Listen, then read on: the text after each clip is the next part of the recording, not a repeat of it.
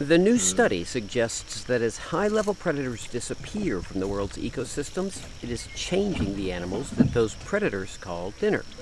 Specifically, scientists wonder what happens to prey fish when sharks disappear. Across the globe, many shark populations are declining, and so there's this big impetus to try to figure out what the effects are on the ecosystem. The researchers studied a group of fish from 2 reefs. One of the systems, the Rowley shoals, are protected from fishing and have healthy shark populations.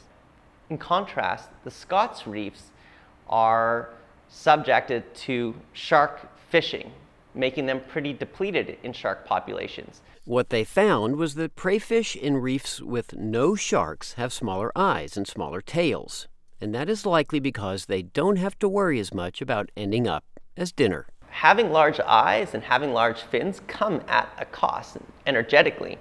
You need to have more brain power to have larger eyes. So it's possible that where you don't have predators, you don't have to waste all your energy and growth on maintaining big eyes, where you can focus on something else like reproduction or feeding. Researchers worry that this is just one observable change that overfishing and the loss of predators is having on the world's ecosystems.